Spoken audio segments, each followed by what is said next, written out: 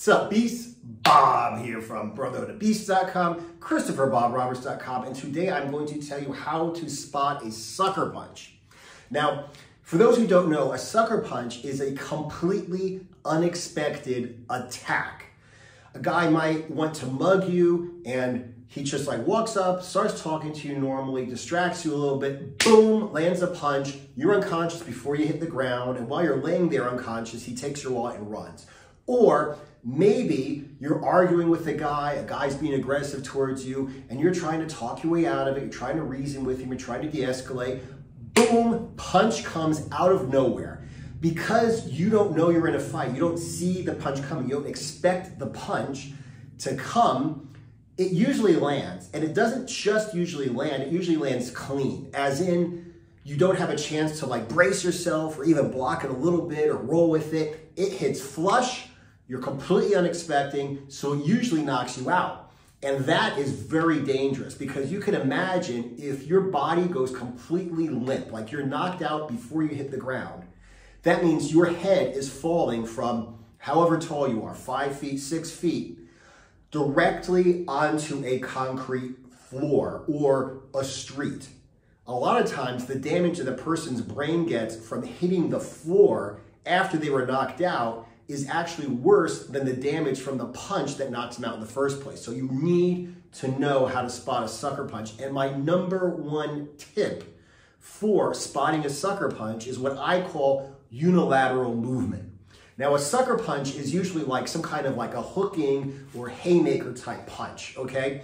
So if a person stands just facing you and punches like this, there's not a lot of force that's going to be involved, okay? It's what a boxer calls an arm punch.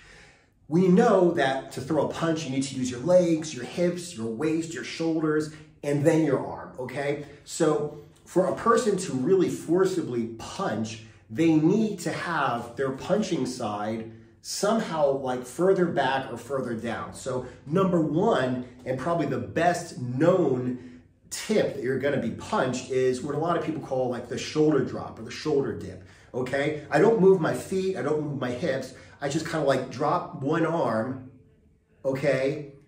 Which means, like I said, I dip with my shoulder, and then I can use this to punch. Now I got a little bit of waist, I got a little bit of my back leg, okay? Even though I didn't move my actual feet, it just gives me more power than this, okay?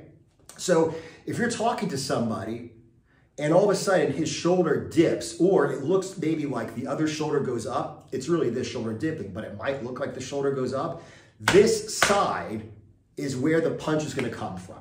Another form of unilateral movement is when a person puts one leg ahead of the other. Now, they're not going to be going ahead and getting into like a karate stance, okay, and jump into it, because that wouldn't be a sucker punch. That would be someone starting a street fight, like signaling their intentions, or telegraphing is what, you know, a boxer or a kickboxer would call it. But what they might do is they might do something like they're talking to you and all of a sudden they're like, oh man, like, you're being passive, I'm being aggressive, okay? Now I'm acting like, oh my God, I'm exasperated. Like, oh my God, like, I can't believe this guy, right? What I'm really doing is I'm actually hiding the fact that I'm coming in with a punch, okay? So I'm talking like, man, I'm pretending that I'm just like, man, I can't believe this guy. Man, boom. Once again, the side that moves back and down is the side that the punch is gonna come from. Now, a third and very dangerous way that unilateral movement can tip off a sucker punch is when a person actually steps forward. So once again, I'm standing straight and I want to get into like a fighting stance, right? So I go ahead and I push you with only one side. Now, first of all, I'm pushing you like this. You're not expecting it, so you're gonna be like off balance. You're not exactly gonna be able to defend yourself. You're gonna be like surprised. You're not gonna be thinking about getting attacked. You're trying to get your balance. So if I go like this, not only do I have you off balance and distracted and you can't move because your feet aren't properly planted on the ground, but now I have my left arm back so I can throw a really hard punch. Or more dangerous than that is when somebody pushes and grabs. So I go ahead and I push, grab you by your shirt, grab you by your jacket, Now, not only am I punching forward from behind, which means I have more power, but I'm also pulling you in. My fist is moving forward, away from me. Your face, your chin is moving towards me, and it's much more powerful. A lot of people call this a hockey punch because when you're on the ice playing hockey, on skates, if you punch a guy, he's gonna move away. So what people will do is they'll grab with one hand or they'll just punch with the other hand. Same thing here.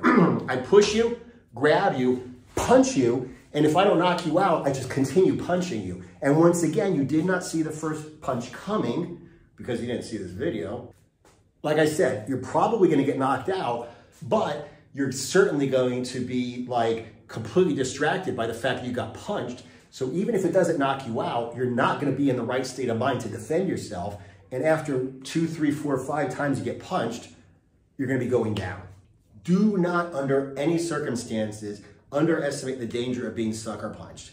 They usually land flush, which means they usually knock you out. And it's not just you, and it's not just your wallet. If you get knocked out by a sucker punch, who's gonna be there to protect your wife, your kids, your family, your mother, your father, your dog, your cat, your family, your neighbor? You need to always be aware of your surroundings. You need to always be aware of who you're talking to, their body language, what they're trying to express, and you need to spot these cues far in advance so you never get caught off guard. Guys, if you found this useful, go to brotherhoodofbeasts.com, check out my group coaching program. I don't just cover nutrition and working out and mindset. I also cover what I call self-defense street fighting and street fighting's mental edge. Street fighting's mental edge covers situational awareness, just like we discussed here. And in addition to what I already have created, back when I was working as a bouncer and seeing fights all the time, I'm adding little lessons similar to this, but in more detail to cover very practical, specific aspects of, in this case, situational awareness. Because, like I said, if you don't see an attack coming, you're never going to be able to defend yourself, your family, your community. All right, guys, thanks for watching. Make sure you subscribe if you haven't subscribed yet. If you have any questions or anything you want me to cover in the future, just comment below. And aside from that, I'll talk to you guys again in the next video.